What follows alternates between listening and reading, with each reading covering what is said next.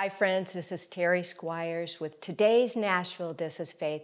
I sat down with music artist Johnathan Bond, and his testimony is powerful. The day that he got in a car accident, they were doing CPR on him. Everyone thought he was dead, and God wasn't finished with him. You won't want to miss his episode.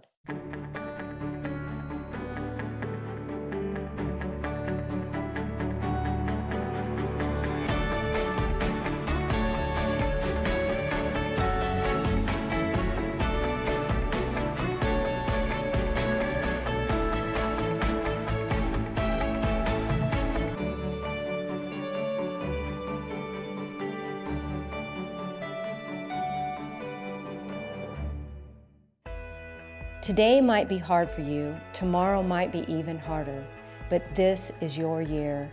The Lord is leading you down a new road.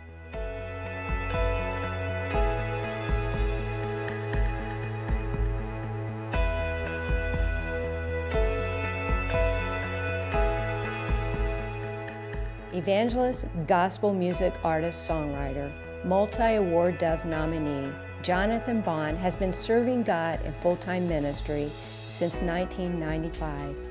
Prior to that time, Johnathan, while driving on rain-slick roads, an 18-wheeler pulled into his lane and forced him into traffic, where his car was hit so hard by two different vehicles that his seatbelt was ripped in half. The next thing he remembered was lying on a wet road and people were standing over him trying to find a pulse. After a few minutes of CPR, the paramedic said, "We can't do anything for him. He's dead." In his heart, Johnathan pleaded, "Lord, if you will save me and let me live, I will live for you." This is his story. This is today's Nashville. This is faith. Johnathan, it is a pleasure to sit down with you this morning. I was so excited. We have a mutual friend who introduced us. Yes, so excited to be here. Thank you very much. And our friend is Barbara. Barbara Fairchild. None other than. I know. She called me up. She said, "You have to have Johnathan." And I was so honored when we talked that you would be on this show. So welcome. Oh, thank you. So excited to be here. Thank you for what you do, making a difference in the lives of others. Oh, well, you know what? God is really working in your life too. Yes. And but I want to share with our audience of what God has done in your life and where it all started. So tell me about how you got into music and. Okay. I was raised in church my whole life. Now, where were you born? And I was born in the Phoenix, Arizona area. Okay. And then my parents, when I was about 8 years old, moved to Dalton, Georgia. And raised in church my whole life. I've always believed in God, always believed in Jesus, but things were good. I didn't really need them, you know. I was good on my own until September the 24th of 1991. It was a Tuesday afternoon. I was on my way to work. It was raining really hard. An 18-wheeler pulls over in my lane. He hits my car, knocks me across the median into oncoming traffic. Two other cars hit me, and at 1:45 that Tuesday, they pronounced me dead at the scene. I'm lying there, it's raining. I could hear people around me. I couldn't see anything. They couldn't find a pulse or anything? They didn't. I could hear everything going on, but I heard a lady say, "He's too young to die." And then I heard a guy say, "He is dead." And were they doing CPR or anything? They had done all their procedures, and I don't know what all that was. But when I heard him say he is dead, I heard a whole different. I heard nothing else there, but I heard a whole different voice, and he said, "Ask and you shall receive. Ask and you shall receive," 3 times. And I was lying there, and I knew that voice. First time I'd heard that voice, but I knew who it belonged to. And I said, "God, if you will save me and let me live, I'll live for you." Nothing came out here, but you know, the heart connected. And through all of that, my back was broken in 9 places. I had a brain aneurysm. My skull had cracked and my head was swollen. This eye had loosened. I had 2 ribs broken, my arm, my shoulder. Physically, I was destroyed. How old were you at that time? I was 23. 23. through all of that, to make a long story short, God healed me of every bit of that. The doctor said no way would I live, and then no way would I be able to have a viable life. Then they said there's no way I would ever feed myself, and I'm good at that. So like through all of that, God proved himself, and it was that day that I realized he not only loves people, he loved me.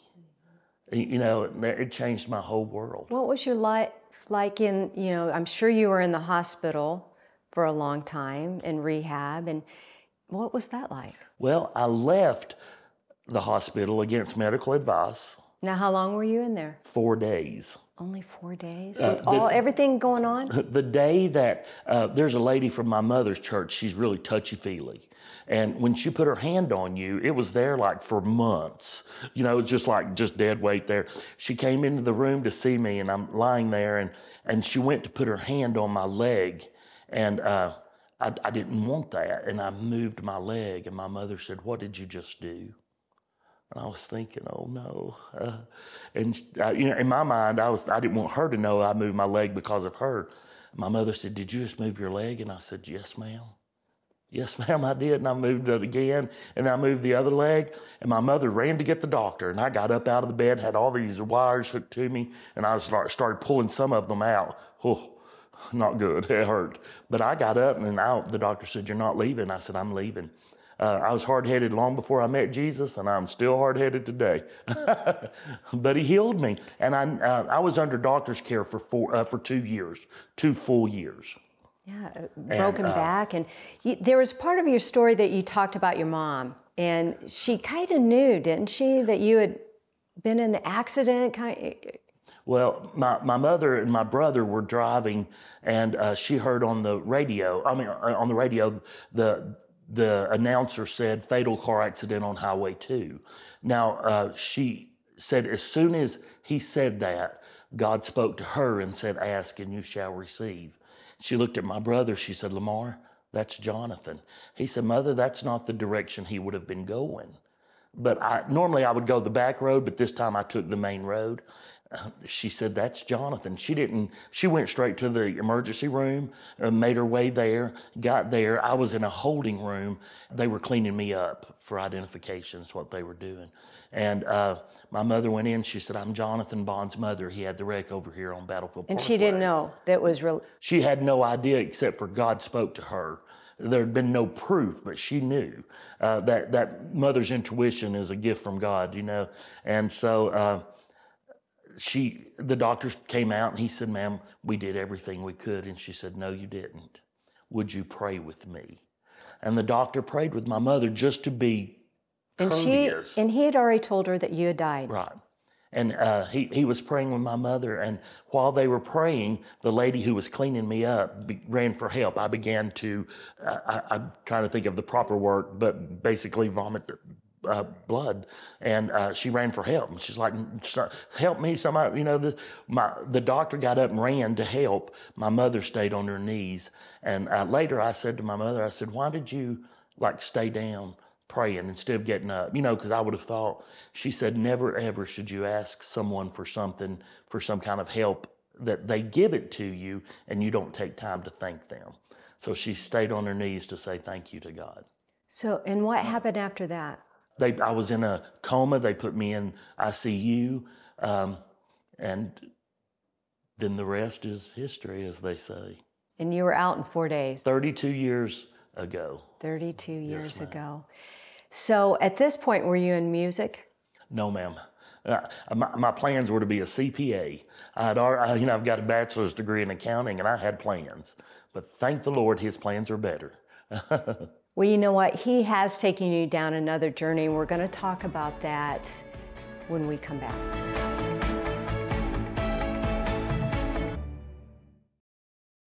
Johnathan, what happened when you got out of the hospital?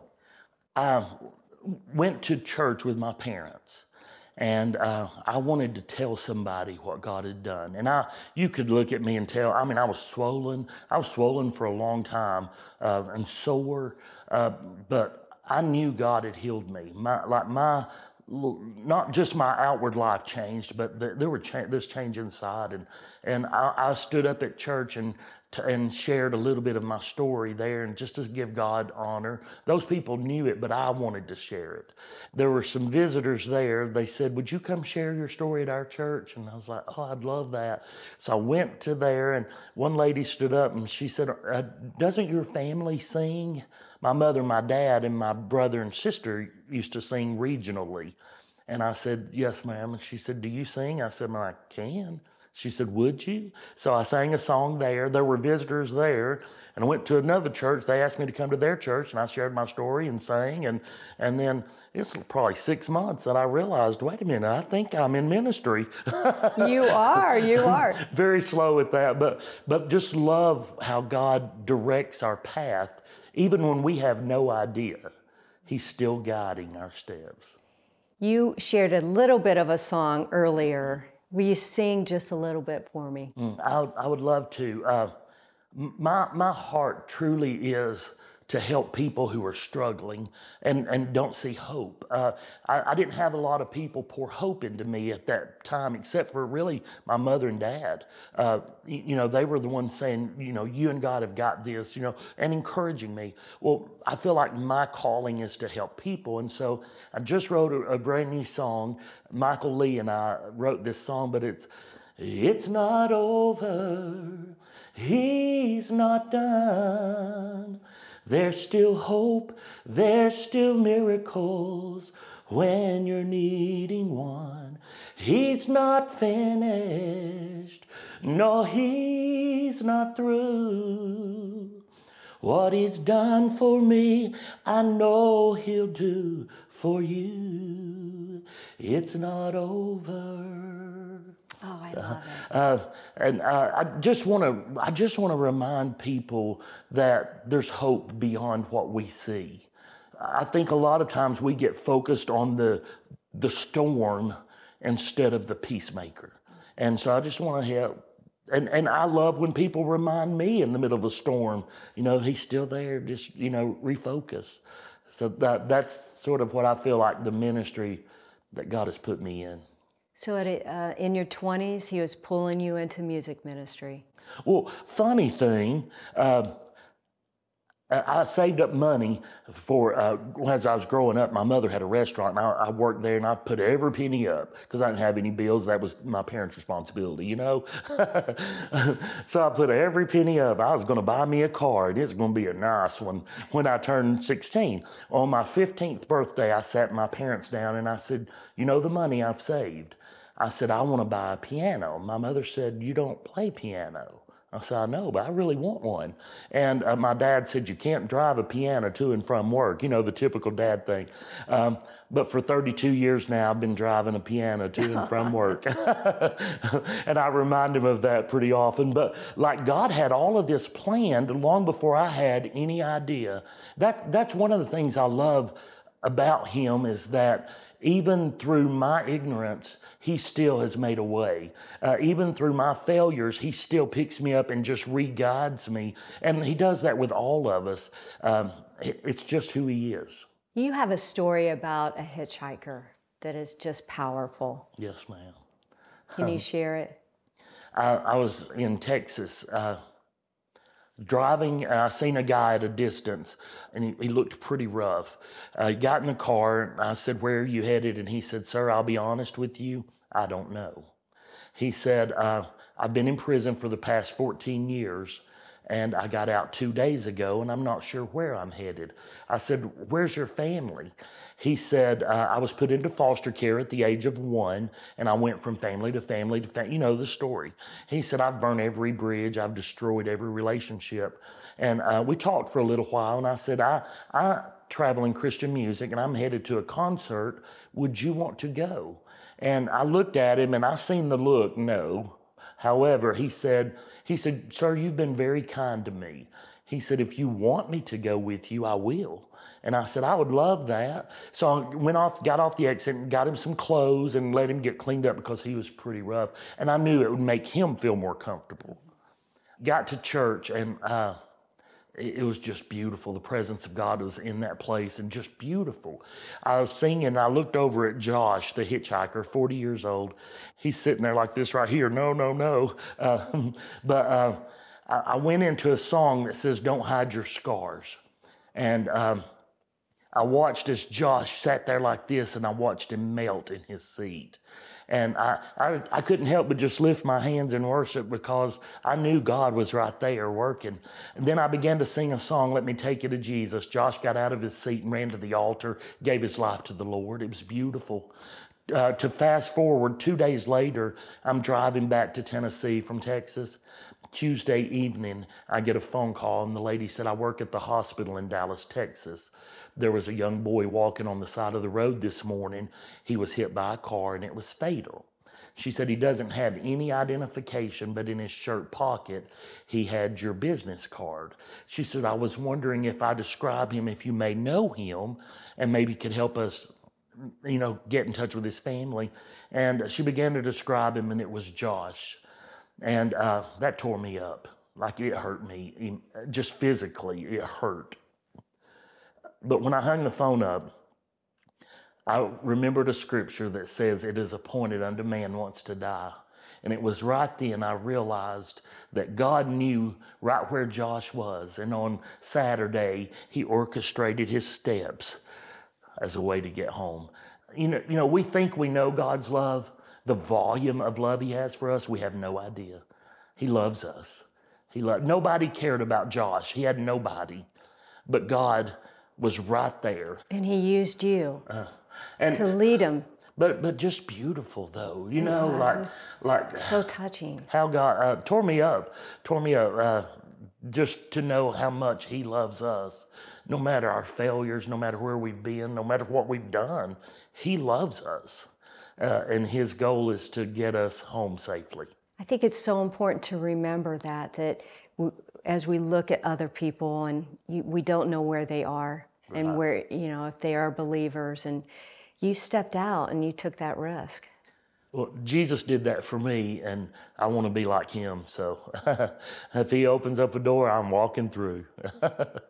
Well, Johnathan, we're going to talk about where God has led you and your music career and the other lives that you're touching, and we're going to talk about that when we come back.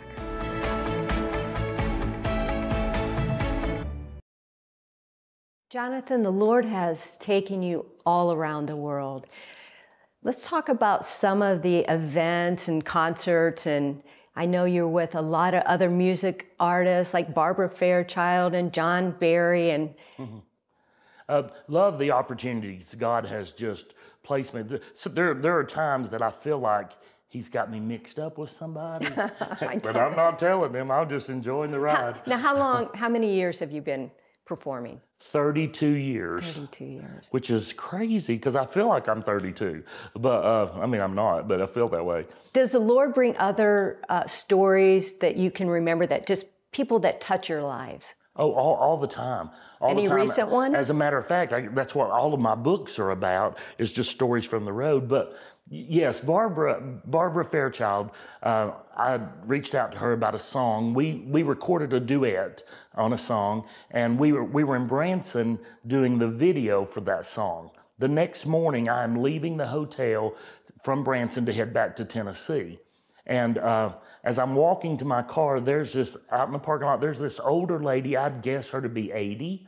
She is yelling pretty heated at this young couple. I was like, oh my, it was pretty rough. And immediately a scripture came to my mind that the steps of the righteous are ordered of the Lord.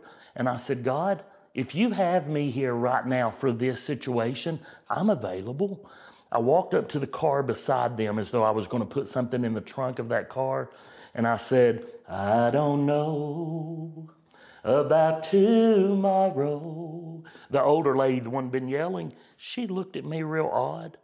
And she said, I just live from day to day. I said, sing on, sister. I joined in harmony, and we sang that verse and chorus right there in the parking lot. And we got, at the last part of that chorus, I said, you want to do that chorus again? And she went right on it. Oh, many things about tomorrow. And as we finished, I said, thank you for singing that with me. She said, oh, honey, that's one of my favorites. She turned around and got in the car. I still had no idea what had been going on, but I looked at the guy and the girl that she had been yelling at, and they're both crying. The guy comes over and he hugs me and he said, thank you. He said, my mother has Alzheimer's, and there are days that she doesn't know us, and today was one of those days. He said, thank you for doing this. He said, is this what you do? I said, go to hotel parking lots and sing? I said, yes, sir, sometimes. But I shared with him that scripture, and I told him, I said, you'll be in this situation again. It's inevitable. I said, but now you have options. You can get lost in the battle, or you can be reminded he made a way for our escape in every situation, and all we have to do is refocus. And I thought, when I left there, I was like, oh, that's a good message for him. Then I realized that's great for me. You know who else I think it might be good for? Every one of us. Oh, that is every single one of us. We don't have to get lost in the battle. Just refocus. Johnathan, that is so powerful. So beautiful how God does that. It is. You know what? And you make yourself available to God. So many people say, oh, I'm not going to get involved. I'll just go the other way. But you went right in. Well, I'll tell you where I learned that. My parents lived with me. And I was on my way home one day and from, I don't know where, my mother said, what time will you be here? And I told her, and she said, would you take me to the mall? And I said, yes, ma'am. Do you need something? She said, no, I just really want to shop. So I took her to Belk. And we walked in, and I said, are you good? I said, I'll go to the men's department if you're good. And she said, yes, I'm good. So I went to the men's department. I found me 2 shirts, and I liked them. I went to and they were on clearance. I went to the register. They were $100 for the 2 shirts, and I was like, I cannot believe that. So I had these 2 shirts in a bag. I walk around the corner. My mother has 5 full bags. I just spent $100 on these 2 shirts. She has 5 full bags. I said, Mother, what have you done? She said, oh, I found some tremendous bargains. I said to Mother, how much did you spend? You know, because I take care of them. She said, oh, it's $62 or something like that. And I said, how? And I told her about the 2 shirts. She said, I came in looking for bargains. What did you come in looking for? And right then I put that in my spiritual walk. What are we looking for when we walk out the front door of our home? What are we looking for? And I said, God, teach me to look like my mother looks for bargains. Teach me to look for you and opportunities for you. And guess what he's done? He has done just that. Just everywhere you look, he's present. You know, see people standing on the side of the road, hungry, will work for food. I don't ever give cash because I don't want to fuel a problem they're already struggling with. But I feel like that we as Christians should never pass by someone who's asking for help and us not offer some form of Jesus. Maybe a hug, an encouraging word. I keep $5 McDonald's gift cards in my car to help feed people that are struggling. And we can make a difference in the world if we just take the time to get our focus back on Him, you know. Johnathan, it's beautiful. I love your message.